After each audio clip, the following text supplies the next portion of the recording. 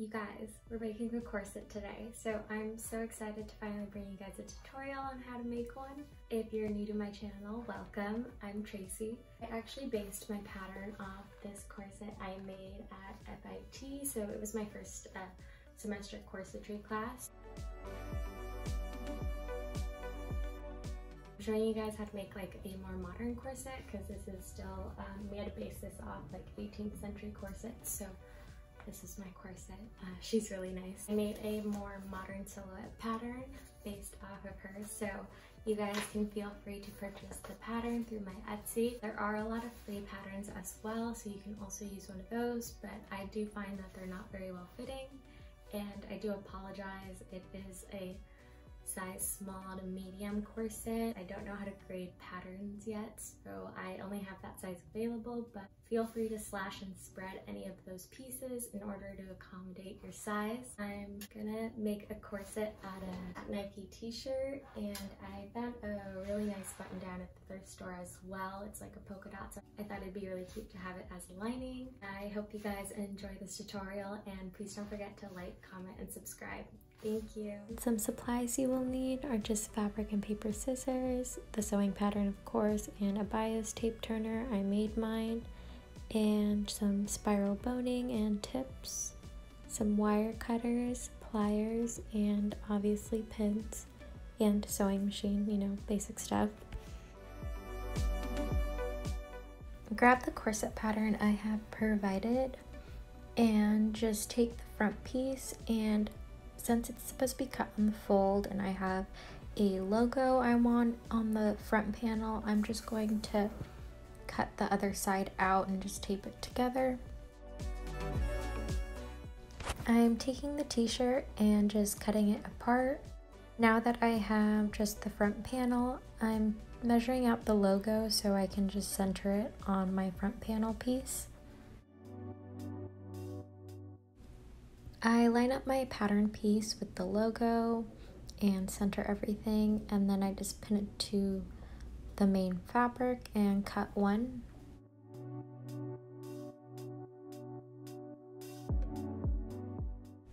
Take your button down or whatever you're using for your lining and cut it apart. If you do a slash and just tear, that's how you find your straight grain. On the patterns I've provided, I tell you how many to cut out. Don't forget to clip the notches on every piece. For the first panel, you should have 2 lining and 1 main fabric, and for all the other pieces, you should have 2 main fabric and 4 lining pieces.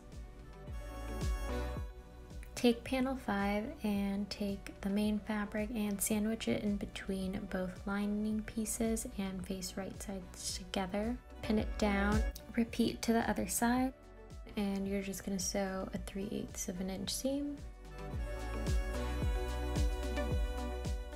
Open your seam and push both lining fabrics to one side and do an understitch towards the lining, so it's about a 1/16 of an inch away from that seam. This helps the fabric fold under for a clean finish. Stitch 3/8 of an inch away from that edge, and this is just so we can place our grommets on. After sewing panel 5, take panel 4, and you want to sandwich 5 in between 4, if that makes sense. Start by placing a lining piece at the bottom, the right side facing you, and then place panel 5 on top, and then place your main fabric that faces the right side towards that piece, and place another lining fabric on top. And that is the wrong side you see, so you have to pin all of that together, and it's important to have all your notches clipped so you can line everything up. Stitch 3/8 of an inch. Iron your panel so it lays flat, and then just do a 3/8 of an inch stitch away from that seam. This is for a bone channel. Repeat these steps to attach panels 3 and 2. After sewing everything down, just give it a good press. Take your front panel pieces, and we're just going to start by sewing the left side together first. Take your lining and pin right sides of lining together and match up your notches. It makes it easier to pin. Take your main fabric panel and face right sides together. Add the other lining on top of that with the wrong side facing you and pin all of those layers down.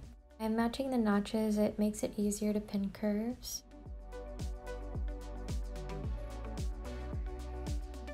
Stitch 3/8 of an inch seam allowance and press that panel.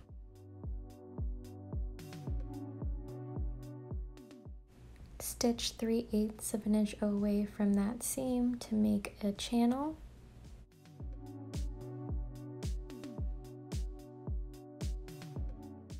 After sewing the left wing, take your main fabric and a lining layer and just flip and sandwich the wing in between. And take your right wing and face right sides together.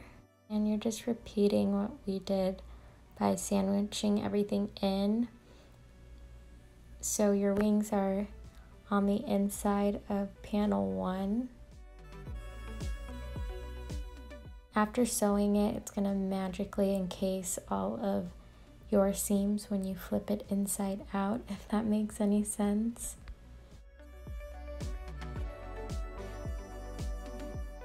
After flipping it inside out and pressing the panels, stitch 3/8 of an inch away from that seam to add another bone channel. Your whole shell and lining is sewn together and you have this really beautiful inside. And this is how professional corsets are sewn, so you don't have any exposed seams. Time to make the rest of the bone channel. So find the center front of your center panel and mark 3/16 of an inch on either side for a total of a 3/8 channel. And then from that line, just start making more 3/8 of an inch lines so you know where you're sewing. I like to use chalk, it's easy to wash off.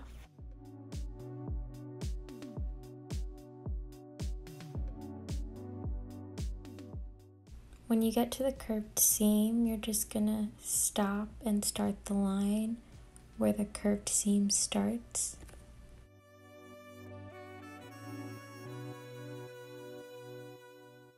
For the second panel, I just wanted to add 2 more bone channels, so I just followed that curved seam 3/8 of an inch away and then did the same thing and added another one. I added bone channels on either side of the existing ones that were already sewn down on panels 3 and 4, and then on 5 I only added 1 more to the other side of where the grommet placement is.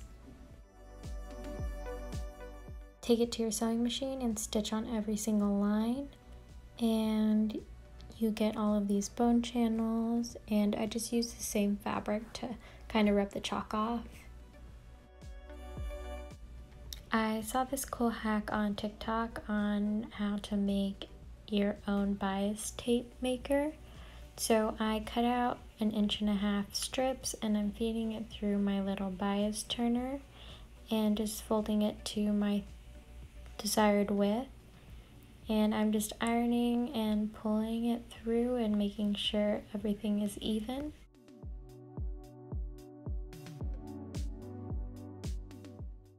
And you have 3/8 of an inch single fold bias tape. Take your bias tape and open one side and just pin it along the hem, leaving 1 inch extra at the end. After sewing 3/8 of an inch at the hem, press your bias tape and fold it under and pin all the way across. For the end, clip 1/2 inch off and fold it in and flip it up.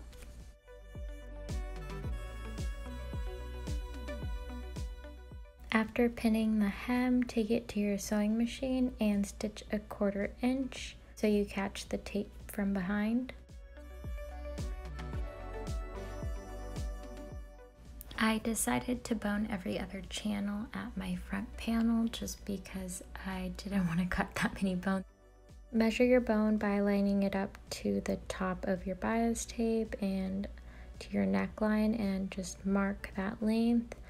And you want to subtract 5/8 from your bone in order to give it some ease in your garment and enough room for your top finish. Please use the wire cutters I have linked in here, just because the ones I have are terrible at cutting. As you can tell, I'm kind of struggling here to get a clean end. But once you have cut your bone to your desired length, just put on the tip and take your cutter and just hold it in place, and then grab your plier and just squeeze both at the same time, just so you can put pressure on all 4 ends. Caps stay on this way. And just slide your bone in between both lining layers and repeat this like 35 times. I think that's how many bones I had in this corset. But yeah, they turn out really nice. Spiral bones are meant to mold with your body, and because they're spiraled, they sling back to their original shape. I don't recommend using zip ties or plastic boning, just because once you bend your garment a certain way, it can sometimes just damage that bone and your garment becomes warped. Plus, you can't iron over it because you can melt the plastic. After boning the corset, just repeat the bias finish to the neckline. After clean finishing the neckline, mark your grommet placement. I'm marking the top and the bottom grommets 1/4 inch away from the bias tape, and then every grommet is 5/8 of an inch away. I fold both layers and pin right through so they are perfectly aligned, and then just marked on the other side. I went to Star Snap in NYC. It's on 39th and between 7th and 8th Avenue. So they have so many grommets and colors. So I took my corset here just because they do an amazing job and I love supporting local businesses. I chose the 3/8 of an inch gunmetal grommets. They came out amazing. For the straps, I cut out 2 18-inch strips by 2 inches. And folded them in half and sewed 1/4 inch and turned them inside out. Take your slide and just slip your strap in and out, and then just stitch it down 1/2 inch. Take your ring and slip the other end through it, and then just feed it up and over and under the slide. Now you have an adjustable strap. So grab your corset and loop the strap point over the ring and stitch across. Take the end of the strap and stitch it 2 1/4 inches away from the center back, and I just did a couple rows just so it was secure. For my back lacing, I made my own spaghetti, so I cut out 1.5 inch strips, and I cut out enough strips to have about 100 inches, and I attached them together and folded them in half and sewed a 3/8 seam allowance and trimmed and turned them inside out. And this is the final look.